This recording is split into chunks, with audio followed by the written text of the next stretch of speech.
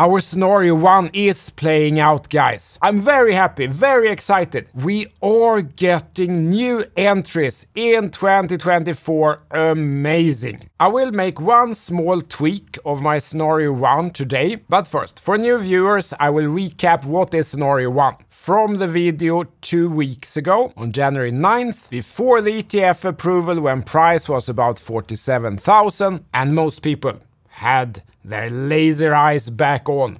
And I had a different main scenario, as usual. Here's what I said. If the Bitcoin ETF is approved this week, I would be very surprised if there isn't at least a short-term pump, which could carry this a little bit further on that excitement alone. But, and here's the point of this video, then what? What's gonna happen when this starts trading? Are all the pension funds just gonna start pouring in the billions the next day? And this will just go in a straight line up like this? Of course, it would be very nice, but if thinking logically, perhaps not. I think that it's at least possible that after the excitement is over and this starts trading and then not that much happens perhaps the first days or weeks, there could be a feeling of like, now what? So if that happens, today 46,800, perhaps it pumps a little bit higher, 50, 60, who knows. But perhaps then a now what feeling starts setting in and the billions are not coming in yet. Could there be a retracement then? I think it's at least possible. The first obvious major support level is this 40k level that I have drawn here.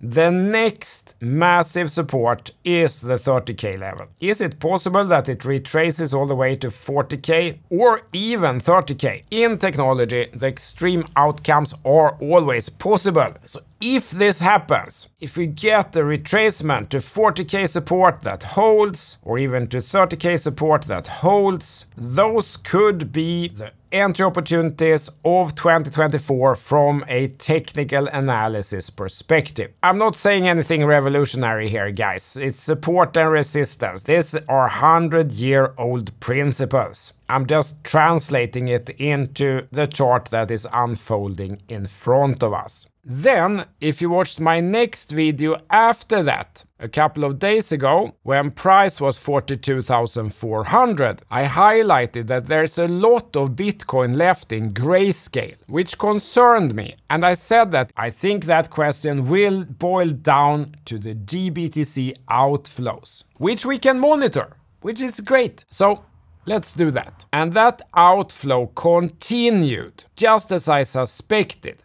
But there is still a lot of BTC left here, even today. Now this shows a balance of 551,000 BTC. I'm not sure that is completely accurate, but it's very close to what Grayscale themselves write on their homepage, 552,000 BTC. And that is as of 22nd, which was yesterday. And the day 7 outflow from GBTC of minus $640 million was actually the biggest ever. If we're looking from day 1 to day 6, the previous highest outflow was on day 6, which was last Friday, of minus 590 million. Still, the inflows are huge. Here's the BlackRock iShares, plus 272 million, Fidelity plus 158 million. So day 7 total flows, if this is complete and correct, is only minus $76 million, which is in line with the previous couple of days. But imagine, guys, if the GBTC outflows weren't there. These are enormous volumes. Look at the total flows here. So in isolation, the new ETFs are an enormous success. Perhaps the biggest ETF launch success ever. And they have acquired a lot of BTC. The total is more than half of MicroStrategy's in just 7 days. But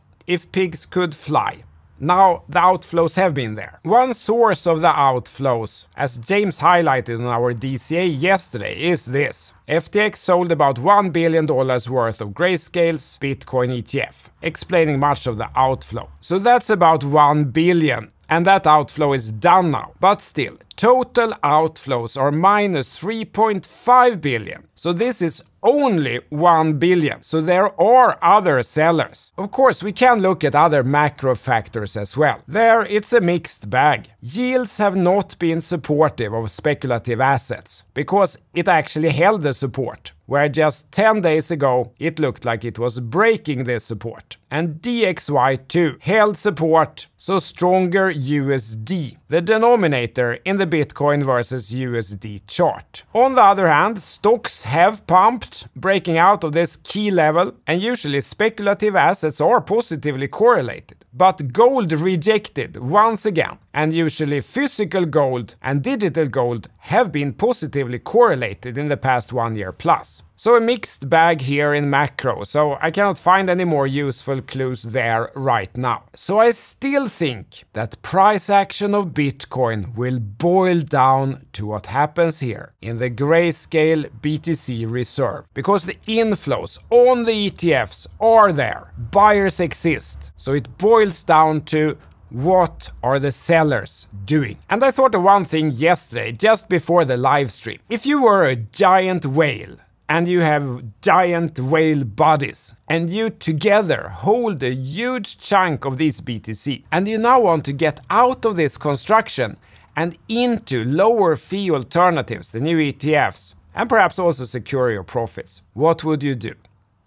Of course, you could just sell them and buy another ETF the next day. That's fine, but why not sell first? All of you and your bodies, if you have enough funds to pressure down the price. And then, once the price is lower and panic starts setting in so other people sell, that's when you start buying back. That seems smarter, doesn't it? I don't know the nature of these holders, but my guess is that this is exactly what is going on. This is not all explained by FTX. My main scenario 1 remains intact. We got the pump to almost 50,000, 49,102. Then we got the dump to 40k support. Now that support seems to be breaking. Either that's a fake to flush out all the stops, which no doubt are placed here just below 40k, about where we are now. Then the next massive support is here at 30k. I put it at 30,760, but could be some front running, of course. The only thing I'll perhaps add, which was an idea from another trader, that could happen is this sort of diagonal parabola that could provide some support. I'm not a huge fan of diagonal lines, but the reason I did like that thought is that there are volume peaks here at 37,800 approximately, which coincides with this parabola. Last video, there was someone saying that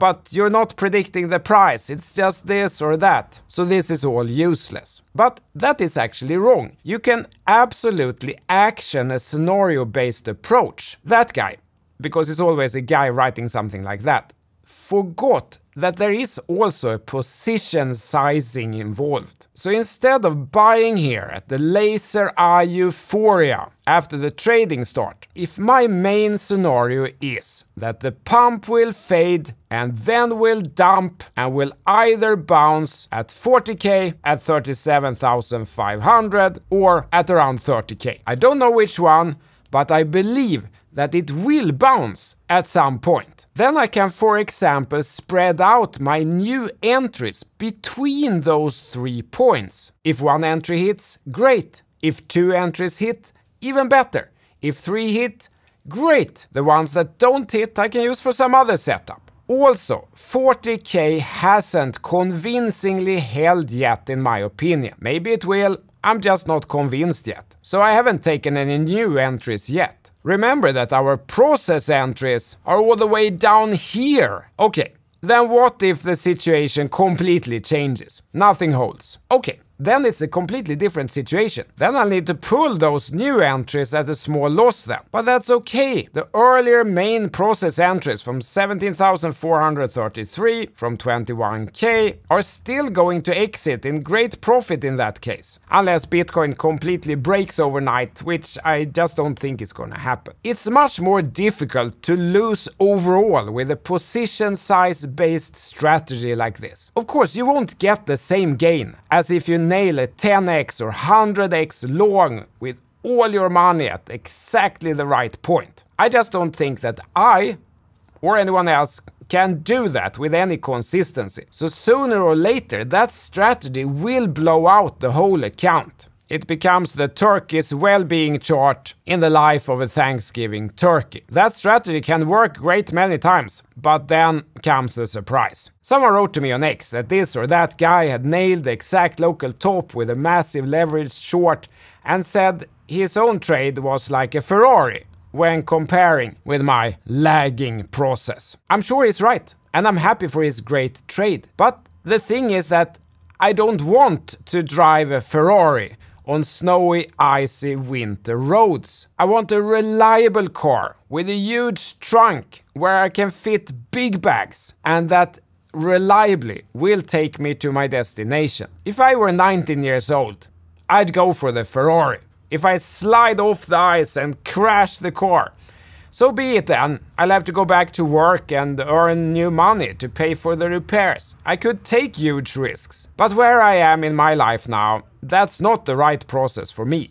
I'd rather trade some of the maximum speed or profits for a higher probability to arrive at a great outcome. And there is another aspect also. What this person might not realize is that if you take a lower risk in percent, you can enter with more money for the same dollar value risk taken. So you can enter the trade with more money. Then even if the percentage gain is less, you can still make more money overall, all else equal. But this is a bit advanced concept. I hope to see you on the course with Lars online. Watch out for scammers, guys. The website is ctolarsson.com and nothing else. If you have taken the course, I hope to see you on Pro if you want to go even deeper with the altcoins. And if you get it within the window, it's 50% off for life. I was going to do a different studio setup today, but I started the day by cutting both fingers instead of one of the lamps, so that will have to wait until tomorrow. So today I think I deserve a like and subscribe. Thank you, tack. CTO Larsson out.